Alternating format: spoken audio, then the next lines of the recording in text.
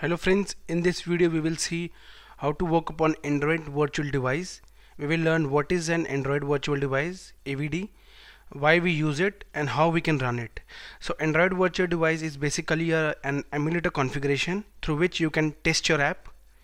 So let's say you have a Nexus phone and you want to run your app on a device, on a virtual device which is a tablet or which is a 7-inch screen or even a 3.5-inch Android device, virtual device. So you can easily run it with Android virtual device because you can't get access to each and every device. So for that, Android Studio provides us with Android virtual device. So now we will see how to run it.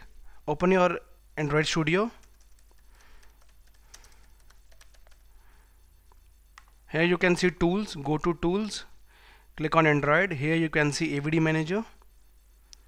In AVD manager, options are available to create a new Android virtual device. So we will work upon it. You can also run AVD manager through clicking on this link.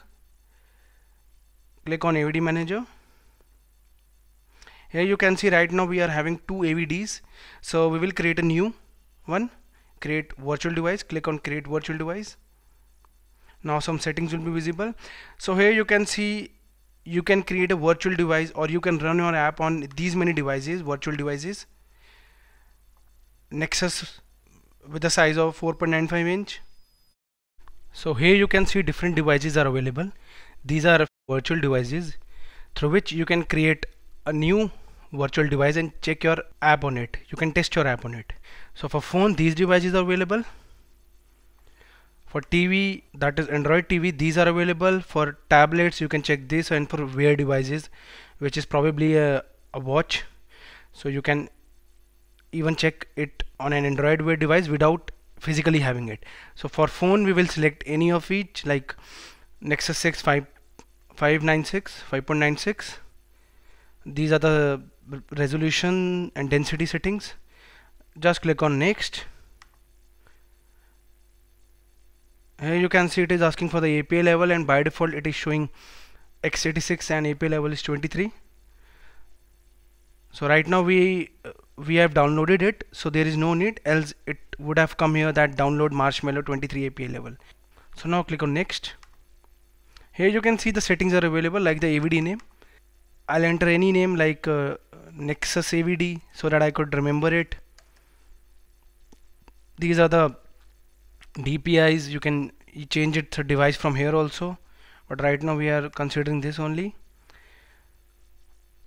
Marshmallow, as we know, we can change it from here. Scale is keep by default only. Portrait view only.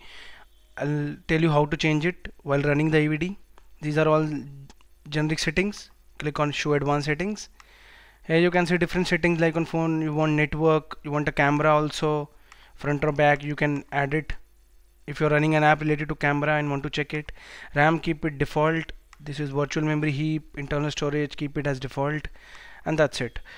You can also enable keyboard input, which is by default available. So after doing all the changes,